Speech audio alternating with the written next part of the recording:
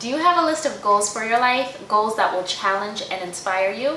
In today's video, we're sharing why it's important to set goals for yourself and to plan your ideal life. Hi YouTube family, we are Mathilda and Mike, and we both enjoy sharing our passion for love, finance, and healthy living in our weekly videos. If you find our videos helpful, please do like it by giving it a thumbs up. And if you're new here, please do subscribe, and everybody else, welcome back. In today's video, we wanted to talk about creating goals. We all have things that we want to accomplish in this life. When planning your ideal life, creating goals is a great way to keep you focused and constantly moving towards those things that you want to achieve. When it comes to planning your ideal life, I'd like to start off with a quote by Jim Rohn. If you don't design your own life plan, chances are you'll fall into someone else's plan. And guess what they have planned for you? Not much. I hope that quote opened up your eyes as much as it did for me. We need to start planning our ideal life, and the best way that we know how to start is by setting goals. Your goals are your system to direct your growth in the areas that you need to improve on.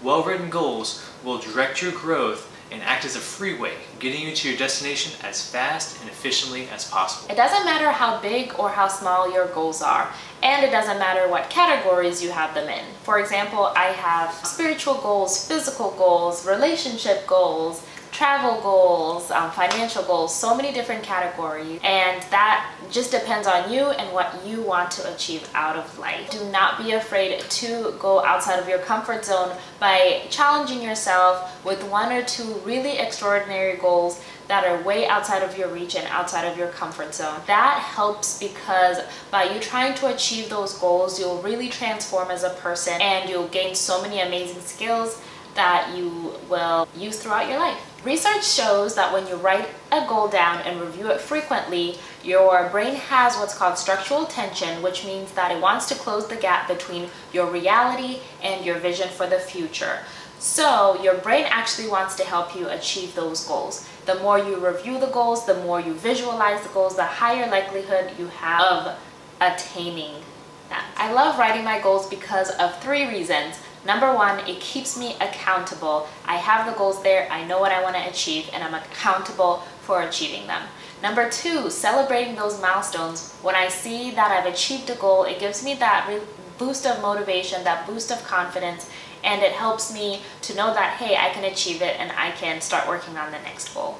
And number three, it's that research shows that when you write things down, it's encoded in a specific part of your brain, which means that your brain will actually help you to achieve those goals. So when something that's against your goals comes up, you'll remember and you'll kind of say, oh, this goes against what I want to do, so let me put this to the side and really focus on what it is that I have written down that I want to accomplish. An important part of the process is seeing the big picture.